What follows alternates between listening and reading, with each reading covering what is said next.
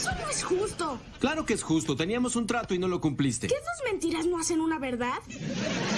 Jake and Alan argue over the fairness of Jake's punishment, but what did Jake do to deserve this so-called unfair punishment? Keep watching to find out as you learn some great conversational Spanish. Comencemos.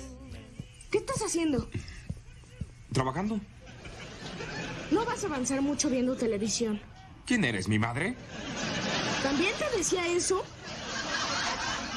Cuando escribes música para vivir, tienes que esperar la inspiración. No, aún no. Charlie, ¿quieres ir al cine con nosotros? No puede. Trabaja. ¿En qué? ¿Cirrosis? Qué bonito. Él es mi madre y tú mi doctor.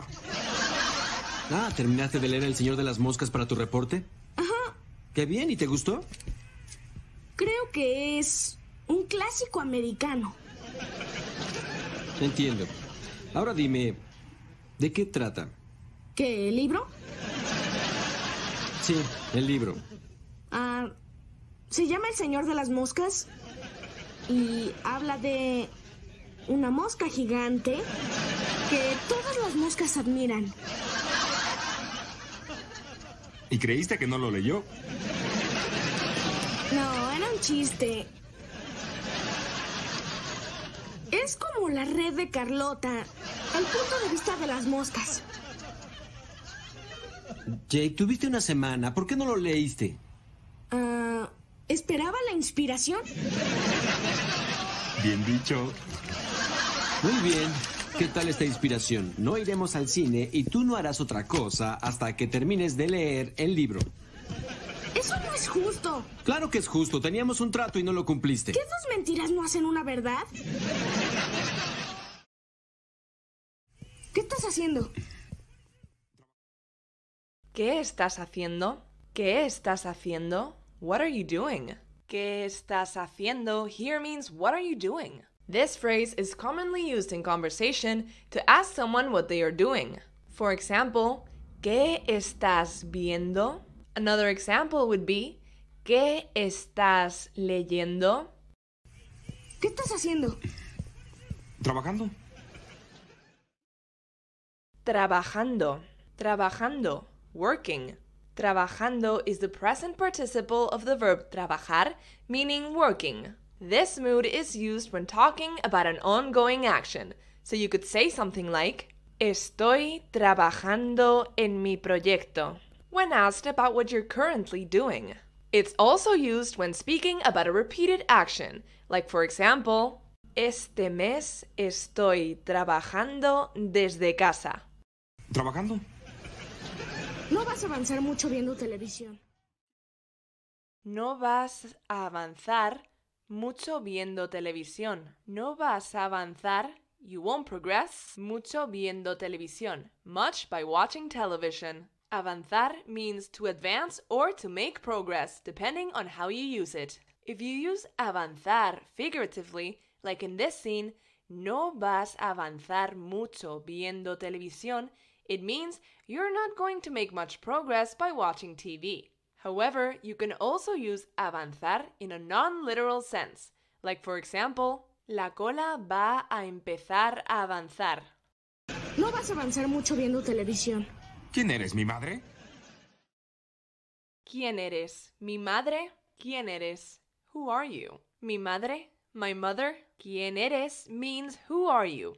The phrase ¿quién eres? can be used sarcastically, like Charlie does, when used as a way of saying no one asked you or why are you giving your opinion. Another non-sarcastic use of this phrase is asking someone's identity when meeting someone new. For example, ¿Quién eres tú? Which means who are you? Be careful because this is a very direct way of asking someone who they are, and it might come off as rude. So, a better introduction might be, Yo a ti no te conozco, ¿eh? ¿Quién eres, mi madre? ¿También te decía eso? ¿También te decía eso? ¿También te decía... Did she also... ¿Eso? Say that to you? También means also, to, or as well. In this scene, también te decía eso means did she also say that to you? since he's talking about Charlie's mother.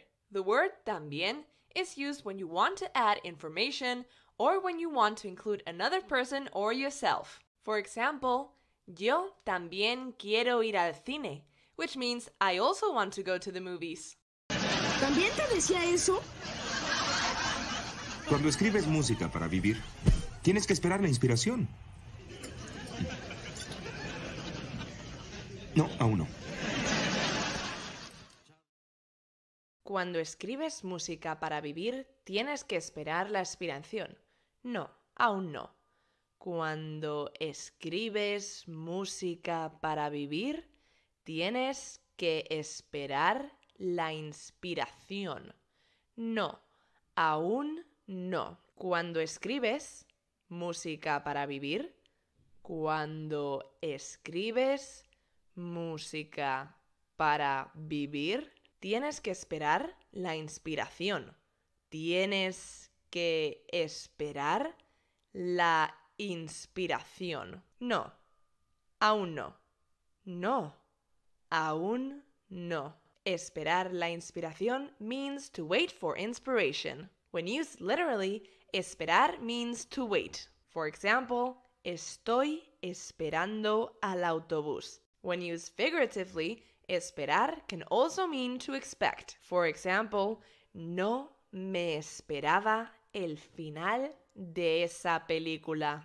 Inspiración means inspiration. Inspiración comes from the verb inspirar, which means to inspire. The expression esperar la inspiración is a fixed phrase commonly used by artists or by people who want an excuse to not do something, like Charlie in this scene. Cuando escribes música para vivir, tienes que esperar la inspiración. No, aún no. Charlie, ¿quieres ir al cine con nosotros? Charlie, ¿quieres ir al cine con nosotros? Charlie? Charlie, ¿quieres ir? Do you want to go al cine con? To the movies with? Nosotros? Us? Charlie, ¿quieres ir al cine con nosotros? Means, Charlie, do you want to go to the movies with us? ¿Quieres ir? Here means, do you want to go? Since it's in a question. ¿Quieres in a question is very commonly used as a way of asking if someone wants or needs anything from you. Like, for example, ¿quieres ir a tomar un café? Which means, do you want to go get a coffee? ¿Quieres in a question can also be used sarcastically, in which case it translates to will you. For example, ¿quieres callarte? Which means will you shut up instead of do you want to shut up. When used outside a question, ¿quieres ir? Means you want to go. For example, sé que quieres ir al cine otra vez. Charlie, ¿quieres ir al cine con nosotros? No puede. Trabaja. No puede. Trabaja. No puede. He can't. Trabaja. He's working. No puede means he can't or he is not able to. Puede comes from the verb poder, which means to be able to or can. The expression no puede is used when someone or something is unable to perform an action for whatever reason. For example, no puede venir a la fiesta means she can't come to the party. The phrase no puede can also be used when speaking about someone being unable to do something because they don't know how. For example, no puede hablar español, which means he can't speak Spanish. No puede. Trabaja. ¿En qué? ¿Cirrosis? ¿En qué? ¿Cirrosis? ¿En qué? In what? ¿Cirrosis? ¿Cirrhosis? ¿En qué? Here means on what. Here, Alan is sarcastically asking Charlie what he's working on aside from a liver problem. En qué is a phrase that can be used in many situations, and the translation slightly changes depending on what verb en refers to.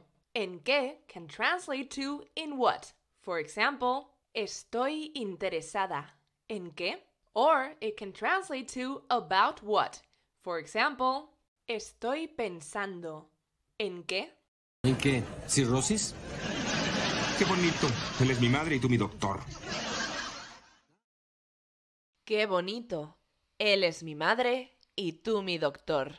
Qué bonito. How nice. Él es mi madre, he's my mother, y tú mi doctor, and you my doctor. Qué bonito here means how nice. Although bonito literally means pretty, que bonito is a fixed expression that can mean how nice if meant sarcastically, like in this scene. The word que can mean many different things depending on the context and how you use it. So, let's look at some examples in order to understand this word better. Qué bonito caminar detrás de ti. If we click on que on these interactive subtitles, we'll see that in this context, the que means how, exactly like in the 2.5 Men scene, except that que bonito is meant sincerely here, so it means how pretty. In this other video, however, ¿Has venido a verme correr o qué? if we click on que, we can see that in this other context, it means what, because this time, que is in a question. The best way to learn the many meanings a word can have is by hearing it used as much as possible. So, let's watch another example. ¿Qué pasa? No lo entiendo. Oh, if you're wondering what's this tool, it's FluentU, a handy-dandy app for learning Spanish. All of FluentU's videos have subtitles written by language experts, so you always see the correct definitions for words and expressions in that particular context, and extra video examples of natives using the vocab. On FluentU, you learn to speak like a native through thousands of authentic Spanish videos, like movie scenes, clips from TV shows, TED Talks, and music videos. FluentU also gives you personalized quizzes and speaking questions based on what you just watched to make sure you remember everything you just learned. You can try it now absolutely for free by signing up for a 2-week trial using the link in the description below. But wait, there's more. FluentU is currently having a sale, so now is basically the perfect time to check it out. Qué bonito. Él es mi madre y tú mi doctor. Ah, ¿terminaste de leer El Señor de las Moscas para tu reporte? Ah, ¿terminaste de leer El Señor de las Moscas para tu reporte? ¿Terminaste de leer? Did you finish reading El Señor de las Moscas, The Lord of the Flies, para tu reporte? For your report? Terminaste de here means did you finish? Terminaste comes from the verb terminar, which means to finish. The verb terminar in Spanish is almost always followed or preceded by de, literally of. For example, acabo de terminar or he terminado de limpiar. The only time you use the verb terminar by itself is when you don't specify what you finished. For example, he terminado. Ah, ¿terminaste de leer El Señor de las Moscas para tu reporte? Ajá. Qué bien, ¿y te gustó? Ajá is an interjection used to show agreement or understanding, similar to ajá or I see. An example of ajá being used in conversation would be ajá, entiendo lo que quieres decir. Qué bien is an expression used to show excitement or approval, similar to how great or that's awesome. Qué bien is also often used sarcastically, just like qué bonito, to mean how nice or simply great. For example, no ha llegado nadie todavía. Qué bien. Qué bien, ¿y te gustó? Creo que es un clásico americano. Creo que here means I think. Creo is a form of the verb creer, which means to think or to believe. Creo is used to mean think when you're talking about a personal opinion or a thought. For example, creo que tengo razón. However, creo is used to mean belief when you're talking about feelings or hypotheses based on faith. For example, creo en él. Creo que deberías usar nuestro PDF gratis. Have you checked out our free PDF? It gives you easy access to all the vocabulary that we have learned today, so you can study it whenever. Get it by clicking on the link in the description below. Creo que es un clásico americano. Entiendo. Ahora dime, ¿de qué trata? Entiendo. Ahora dime, ¿de qué trata? Entiendo. I understand. Ahora dime. Now tell me. ¿De qué trata? what it's about? Entiendo means I understand in Spanish. It's a very common phrase used in everyday conversation. For example, if someone explains something to you and you understand, you say entiendo to let them know. Another example sentence could be ahora lo entiendo, which means I understand it now. Entiendo. Ahora dime, ¿de qué trata? ¿Qué libro? ¿Qué? ¿El libro? ¿Qué? What? ¿El libro?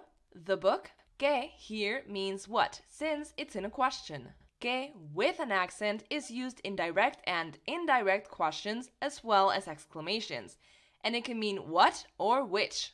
¿Qué libro quieres? ¿Qué without an accent can mean that. El niño que está triste. Or it can mean than when comparing two or more things. Es más alta que él. ¿Qué libro? Sí, el libro.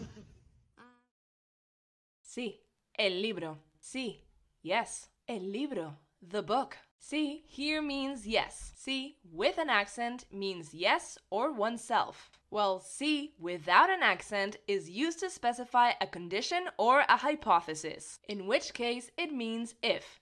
For example, si estudias todos los días, sacas mejor nota. You get a better grade if you study every day. Sí, el libro.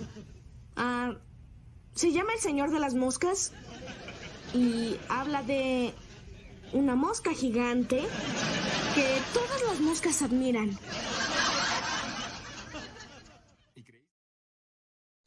Se llama El Señor de las Moscas y habla de una mosca gigante que todas las moscas admiran. Se llama El Señor de las Moscas y habla de una mosca gigante que todas las moscas admiran. Se llama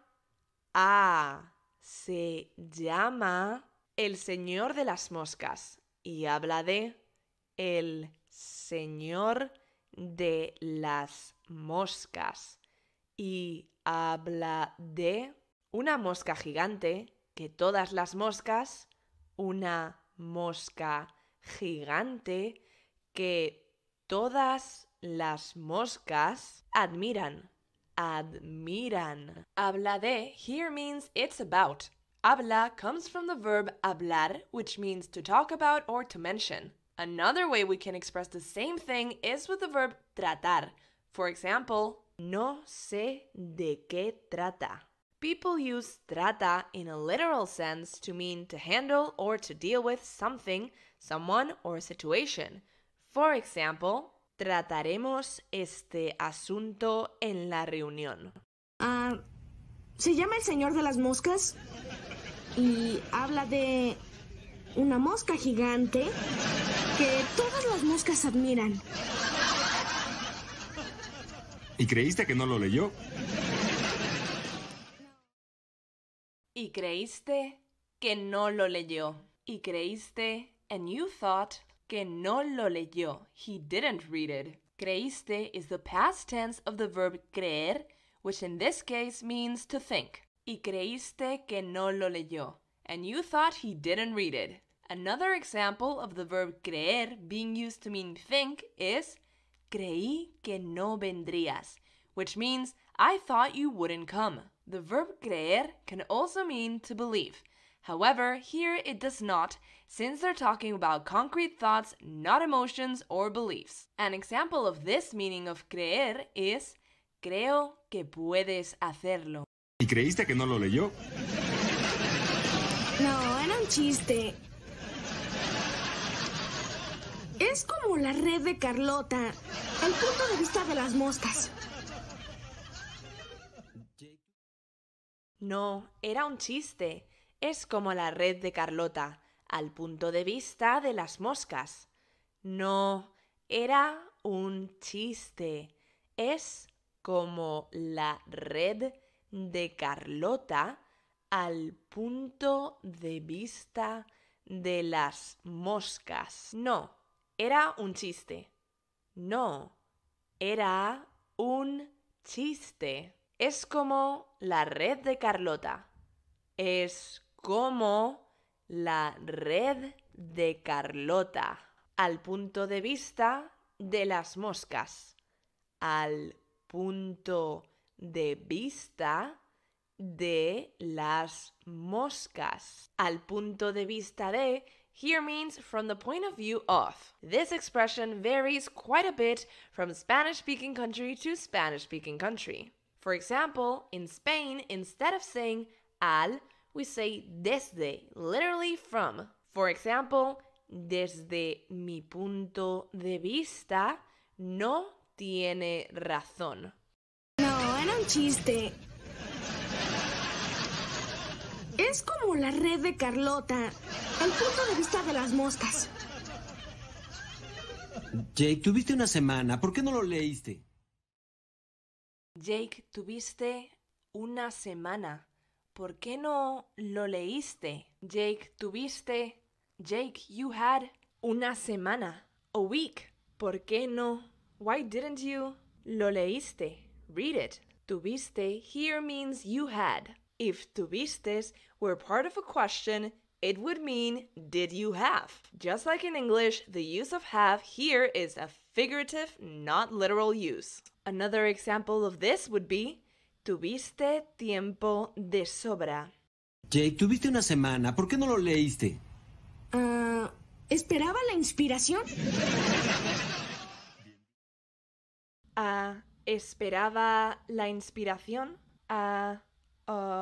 Esperaba... I was waiting la inspiración. For inspiration. Esperaba can mean to expect, but in this context it means to literally wait for inspiration to strike.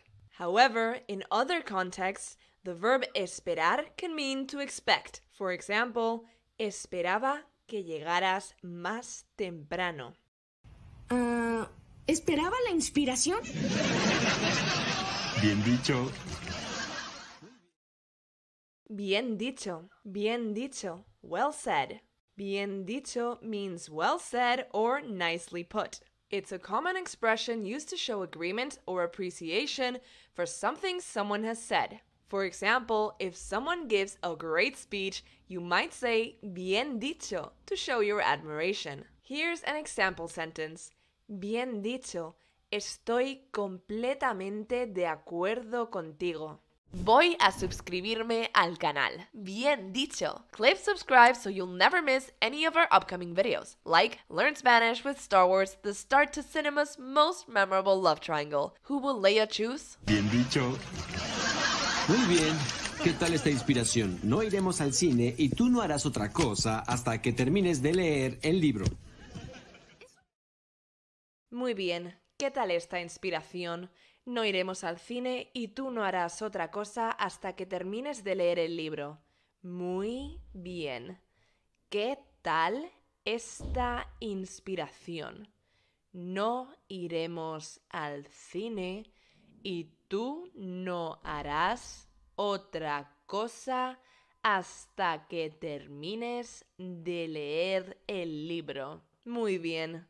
¿Qué tal esta inspiración? Muy bien.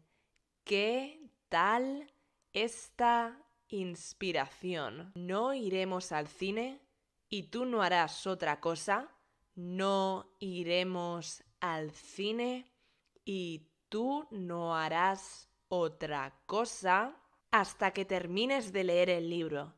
Hasta que termines de leer el libro. No harás otra cosa means you won't do anything else. Alan is telling Jake to focus on reading the book and to not do anything else until he finishes it. Another example of this expression would be no quiero hacer otra cosa que ver películas todo el día. No harás means you won't do. Otra cosa means anything else. Muy bien. ¿Qué tal esta inspiración? No iremos al cine y tú no harás otra cosa hasta que termines de leer el libro. Eso no es justo. Eso no es justo. Eso no es justo. That's not fair. Eso no es means that isn't. Eso means that. No means not. Es means is. People use the phrase eso no es plus an adjective, in this case justo, meaning fair, when they want to say that something isn't what that adjective's describing. For example, eso no es gracioso. Eso no es justo. Claro que es justo. Teníamos un trato y no lo cumpliste. Claro que es justo. Teníamos un trato y no lo cumpliste. Claro que es justo. It's only fair. Teníamos un trato. We had a deal. Y no lo cumpliste. And you didn't keep it. Teníamos un trato means we had a deal. The word trato can translate to either deal or agreement, depending on the formality of the arrangement. In Spanish, it's common to use this phrase to refer to a previous agreement or arrangement that was made between two parties. For example, teníamos un trato de no hablar de política en la cena. Here's another example sentence.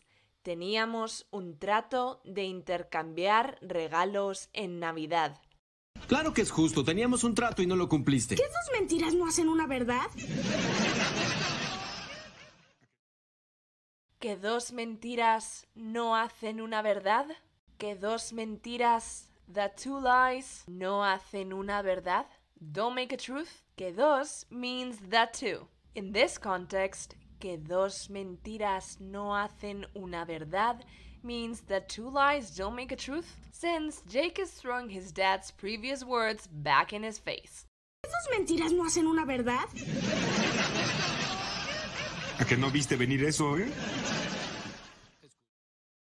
¿A que no viste venir eso, ¿A que no, you didn't, viste venir, see that coming? ¿Eso?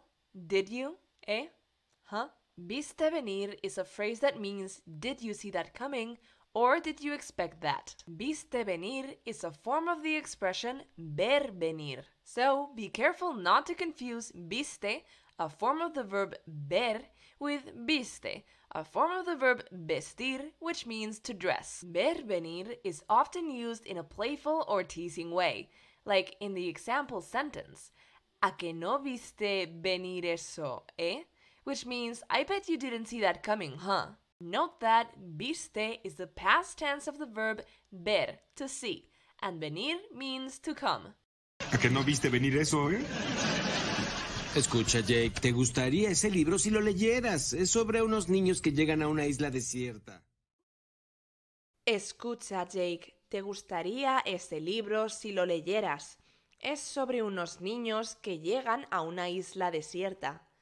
Escucha, Jake, ¿te gustaría ese libro si lo leyeras? Es sobre unos niños que llegan a una isla desierta. Escucha, Jake, ¿te gustaría? Escucha, Jake, ¿te gustaría ese libro si lo leyeras? Es sobre ese libro si lo leyeras. Es sobre unos niños que llegan a una isla. Unos niños que llegan a una isla desierta. Desierta. Llegan a una means they arrive at or they reach a. In this particular context, llegan a una isla desierta means they arrive at a deserted island. Llegar a can be used literally when speaking about arriving at a certain destination or location, just like in this scene. Llegar a can also be used figuratively to mean to reach or to accomplish something, for example, a goal. Here's an example of it being used figuratively. Nunca llegan a un acuerdo. Escucha, Jake, ¿te gustaría ese libro si lo leyeras? Es sobre unos niños que llegan a una isla desierta. ¿Por qué llegan ahí? ¿Por qué llegan ahí? ¿Por qué? Why llegan ahí? Do they arrive there? Llegan ahí means they arrive there. This phrase is commonly used in everyday conversation to talk about arriving at a specific location. For example, ¿a qué hora llegan ahí? It's important to note that ahí is a location adverb that means there and is used to refer to a place that is not too far away but not too close either. The location adverb for something close is aquí, and the one for something far away is allí. ¿Por qué llegan ahí? Su avión se estrella. Su avión se estrella. Su avión, their plane, se estrella. Crashes. Se estrella means crashes. In Spanish, the reflexive pronoun se is often used to indicate that the action is happening to the subject itself. So, su avión se estrella means their plane crashes. Estrella comes from the verb estrellar, which means to crash. However, estrella as a noun means star. Su avión se estrella. ¿Y luego qué pasa? Y luego, ¿qué pasa? Y luego, and then, ¿qué pasa? What happened? ¿Qué pasa here means what happened, since Jake is asking his dad what happened in the book after the plane crashed. Here's an example sentence. Estoy preocupado. ¿Qué pasa con el proyecto? It's also a common phrase in Spanish that can mean what's happening or what's going on. In that case, it's often used in casual conversation to ask someone about their current situation or to check in on them. For example, ¿qué pasa contigo? Means what's going on with you. Note that ¿qué tal? Is another common way to ask how are you in Spanish, but it's less informal than ¿qué pasa?, which is a very colloquial expression. ¿Y luego qué pasa? Bueno, un niño llamado Ralph se vuelve su líder y luego forman una sociedad que lee el libro. Bueno, un niño llamado Ralph se vuelve su líder y luego forman una sociedad que lee el libro. Bueno, un niño llamado Ralph se vuelve su líder y luego forman una sociedad que lee el libro. Bueno, un niño llamado Ralph se vuelve su líder y luego forman una sociedad que lee el libro. Forman una sociedad que lee el libro. Se vuelve su. Vuelve comes from the verb volver. However, in this scene, the verb volver is being used with the reflexive se, in which case it means to become, to grow, or to turn into. An example of volver being used with the reflexive se to mean to become is, on the other hand, volver without the reflexive is used when talking about something or someone going back or returning to a place. Bueno, un niño llamado Ralph se vuelve su líder y luego forman una sociedad que lee el libro. Una mosca gigante, ¿eh? Una mosca gigante, ¿eh? Una mosca gigante. A giant fly, ¿eh? Huh? Una mosca gigante, ¿eh? Oye, tenía que intentarlo. Oye, tenía que intentarlo. Oye, hey, tenía que... I had to intentarlo. Try it. Oye, tenía que intentarlo means, hey, I had to try it. Tenía que means had to or needed to. Tenía que is a commonly used phrase when speaking about something that you needed or had to do. Another example would be, tenía que estudiar para el examen, which means I had to study for the exam. ¿Qué estás haciendo? ¿Trabajando? No vas a avanzar mucho viendo televisión. ¿Quién eres, mi madre? ¿También te decía eso? Cuando escribes música para vivir, Tienes que esperar la inspiración. No, aún no. Charlie, ¿quieres ir al cine con nosotros? No puede. Trabaja. ¿En qué? ¿Cirrosis? Qué bonito. Él es mi madre y tú mi doctor. Ah, ¿terminaste de leer El Señor de las Moscas para tu reporte? Ajá. Qué bien, ¿y te gustó? Creo que es un clásico americano. Entiendo. Ahora dime, ¿de qué trata? ¿Qué libro? Sí, el libro. Se llama El Señor de las Moscas y habla de una mosca gigante que todas las moscas admiran. ¿Y creíste que no lo leyó? No, era un chiste. Es como la red de Carlota, el punto de vista de las moscas. Jake, tuviste una semana, ¿por qué no lo leíste? ¿Esperaba la inspiración? Bien dicho. Muy bien. ¿Qué tal esta inspiración? No iremos al cine y tú no harás otra cosa hasta que termines de leer el libro. Eso no es justo. Claro que es justo. Teníamos un trato y no lo cumpliste. ¿Qué dos mentiras no hacen una verdad?